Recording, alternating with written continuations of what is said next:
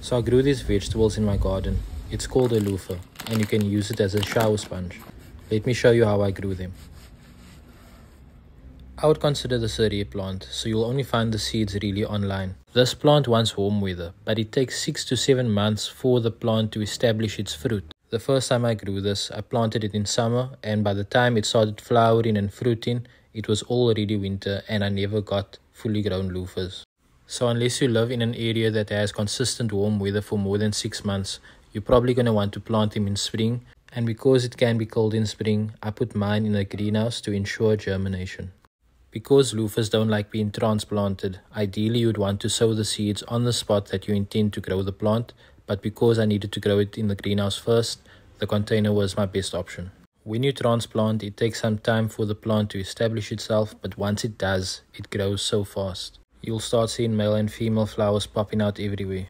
This plant wants a lot of space to grow, and here I am just giving it that extra support that it will need to grow vertically. At one point it even grew into the roof, and I could have managed it better, but I just let the plant do its own thing. If you want yours to grow more horizontal than vertical, you can do that. With regards to pests, you may have a problem with pumpkin fly the moment fruit starts forming. If you do, cover your fruit with either newspaper or a breathable fabric. It's really amazing how such large vegetables and foliage can grow from such a thin stem. At this point you could harvest the loofahs while they're green and you could eat them, they are edible. But if you allow them to dry, you could get a much cooler utility out of them. I only grew 2 large loofahs because I didn't follow my own advice about the pumpkin fly.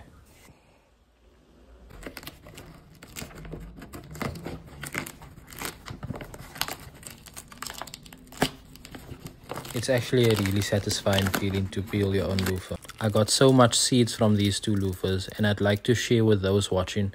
So if you watch till the end of the video, I'll explain how you can get of these seeds.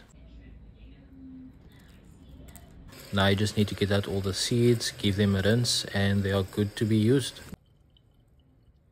You could use them to wash your body. You could even use them in the kitchen to wash your plates and glasses. I've even seen videos on TikTok where people have made slippers from this loofah because of its sponginess. So you'd probably be asking, how long can you use it for? How long does it last? And this piece here, my wife and I have been using for 5 weeks now. This is a piece that hasn't been used. There's not much difference, but I can tell from the feeling, and just by having a closer look, you might not be able to see on the camera, the fibers are starting to like unravel. Once it does become like unuseful, you can just compost it. These loofahs sell for quite a lot on online stores.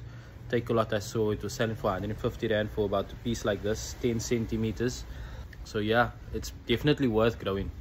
So you want to grow your own loofah, or you want to start gardening in general, I would like to invite you to our upcoming seed swap, the 27th of May in Grassy Park. There will be a seed swap and plant swap. If you have plants that you'd like to share, seeds that you'd like to share, even if you don't have any seeds, please come. We want to share with you our seeds. We want to build a community of people that are interested in sustainable living, in gardening. Anyone who's into nature, you should come. One of my videos that went viral about rabbit farming, Ubaidullah will be there. You'll bring his rabbits. You can ask him questions on how to get into rabbit farming. We have Nazir, who you've seen on this page before, talking about Korean natural farming and other ways of composting and fertilizing your plants without having to spend any money. I have another friend, Salih, who's into growing a certain plant that I can't mention here on TikTok, and he will teach us how to grow it and use it medicinally in a halal way. So I hope you look forward to that. Guys, I hope to see you there.